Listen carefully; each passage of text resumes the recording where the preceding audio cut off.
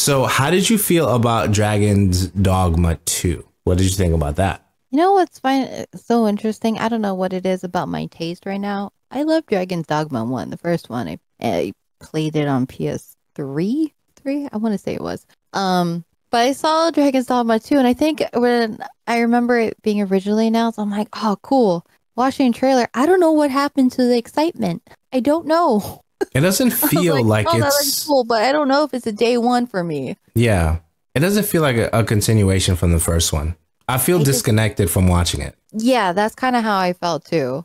Like, that looks really cool, but then when you tack on the title, Dragon's Dogma, I don't know. Yeah, it felt more like the guys who did Monster Hunter and said that if we kind of name it Dragon Dog, I don't think anybody would know the difference, right? It feels like a Monster Hunter game. That's what the trailer gave me. Lack of experience with Monster Hunter games, I'm not sure. Yeah, that's what it felt like to me. Like, and I'm not a big Monster Hunter player, but like seeing a lot of that, you know, over the years, and then seeing this versus Dragon's Dogma 1, I'm like, this feels like a Monster Hunter game. And I don't know why. I felt very disconnected from what the first experience was with Dragon's Dogma. So that's how I felt about it. Maybe I'm completely wrong on that, but I don't think I'm crazy though. I didn't feel connected to this experience at all.